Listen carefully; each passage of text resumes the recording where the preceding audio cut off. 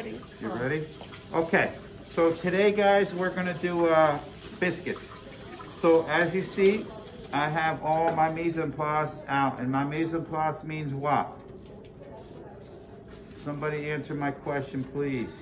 All materials together? All materials, so in other words, my tools, which would be spoons, liquid measuring cup, level spatula, flat spatula, a cup, and then I got my ingredients. I have my mixing bowl.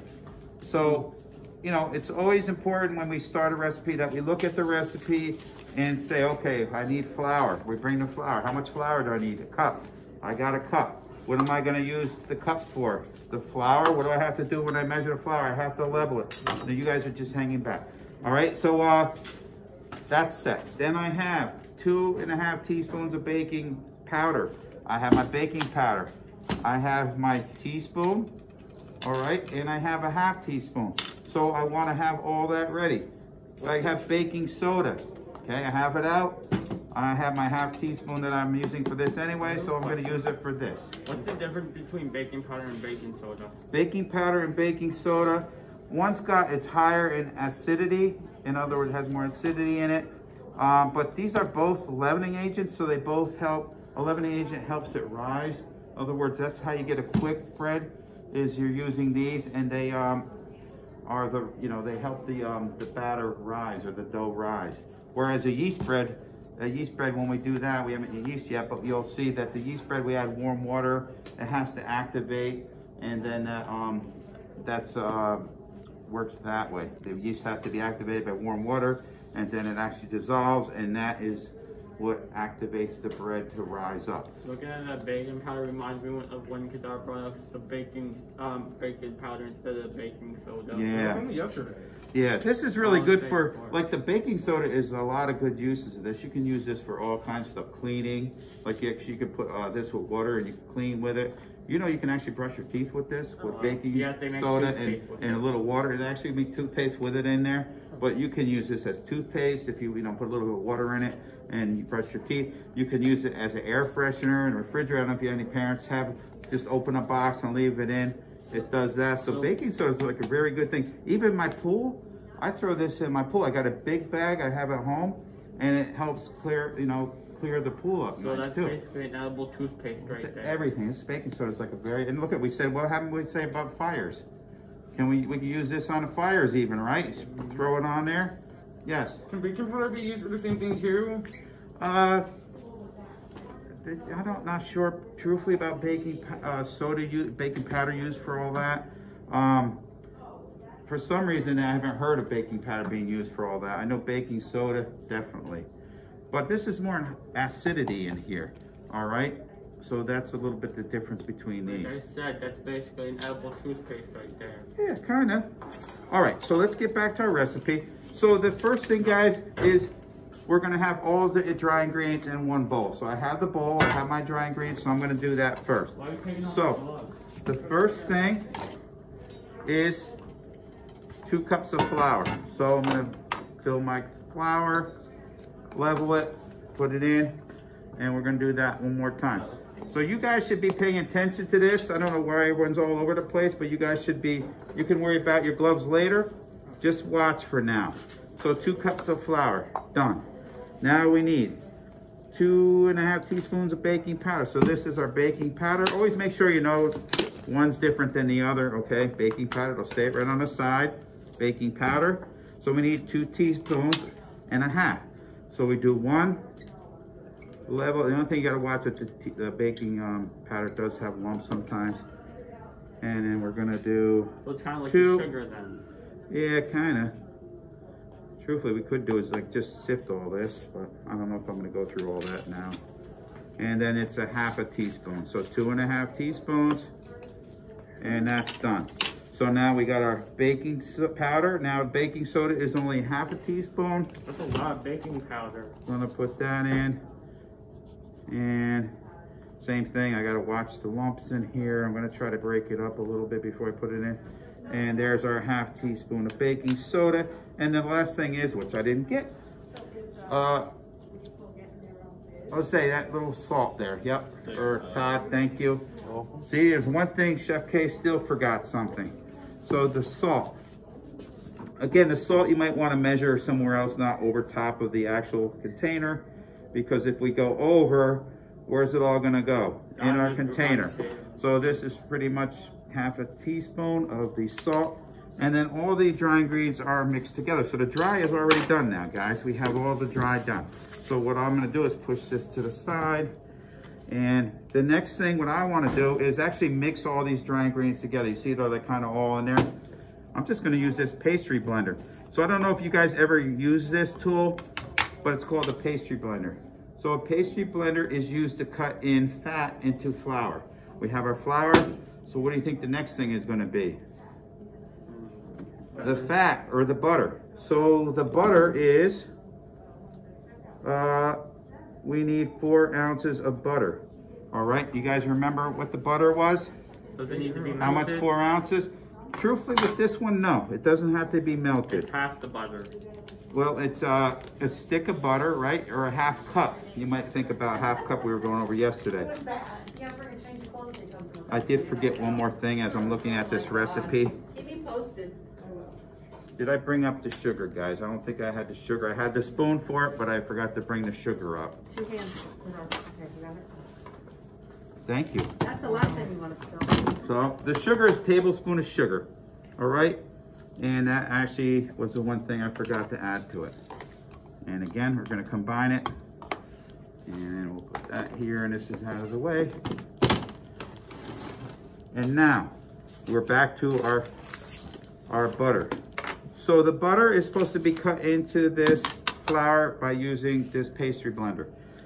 What I recommend is, I got a whole stick of butter. Is it gonna be hard to blend that in? No. Yeah, kind of, because it's a whole big stick. So what can I do? Melt it. Who was somebody that came over here and helped me? And what did they bring me? Who was it, Kevin? Yeah. What did you bring me? I think it's cut the buttermilk. Exactly. So he brought this because he knew it'd be easier for me, which I wasn't even prepared for that, even though I wanted to do that, but he helped me out. I'm gonna cut this in some chunks, all right, before I add it, because it's gonna be easier to blend that in. All right, Kevin, very good move. Everything's better with butter. Everything is better. Butter is flavor, right?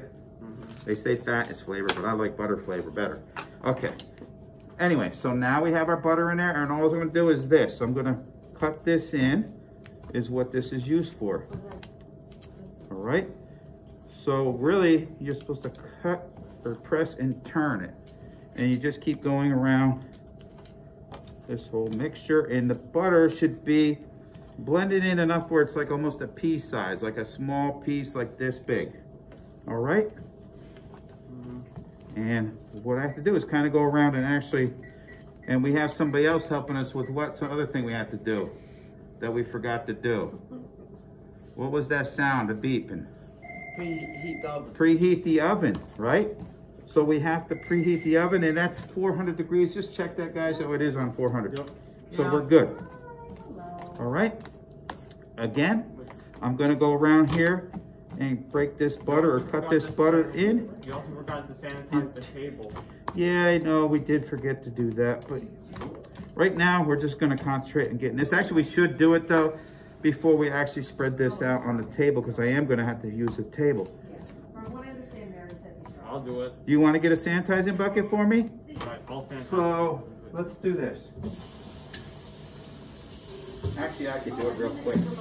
I'll get the stuff. So sanitizer, remember guys, cap of bleach and about a gallon or so of water, maybe a cap and a half. Don't get this on your pants or you'll have this. The pants will turn white. That's from bleach. All right. This,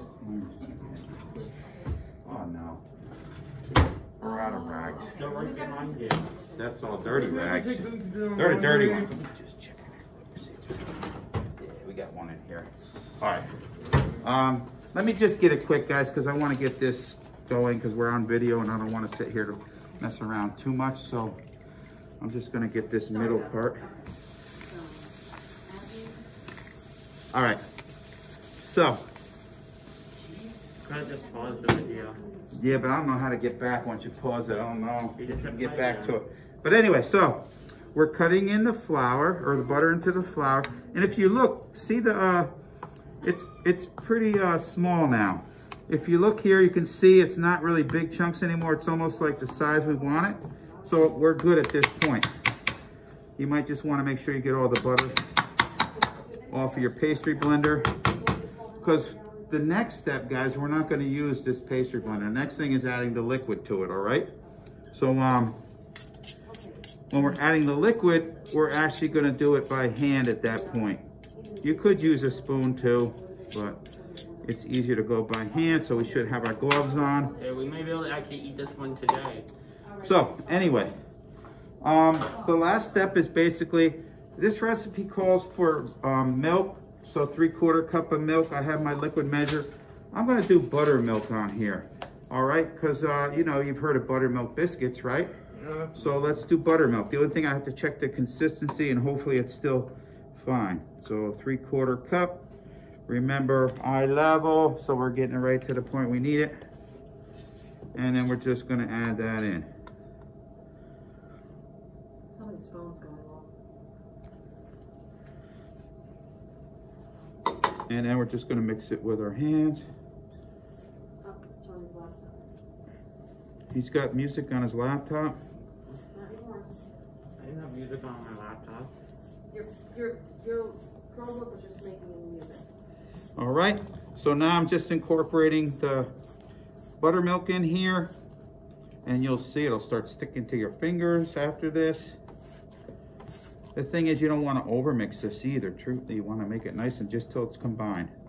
So you might have to work this a little bit to make sure. See how it's like still dry ingredients on the bottom? Yeah. You got to kind of sometimes press that in and get that worked into the dough. You might even have to, like I said, clean your hands off a little bit, because this does stick to your hands. Are you gonna use a cupcake try to make the biscuits?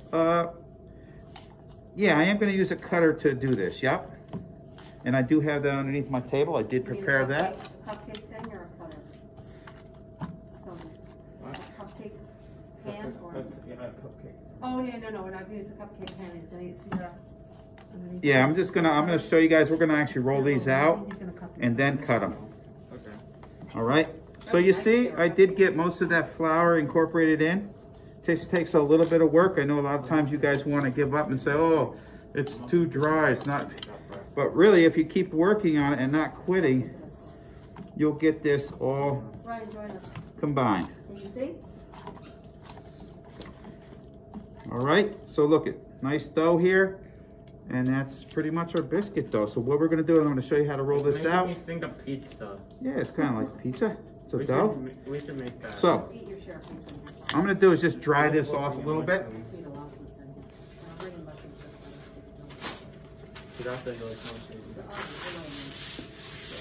So we have a dry surface, because if it's not dry, what's gonna happen? It's gonna stick. It's gonna start sticking here. So actually with this, you still want to lightly dust this with some flour before you roll it out. So I'm just gonna bring this cup, all right? And I'm just gonna dust the table a little bit with some flour.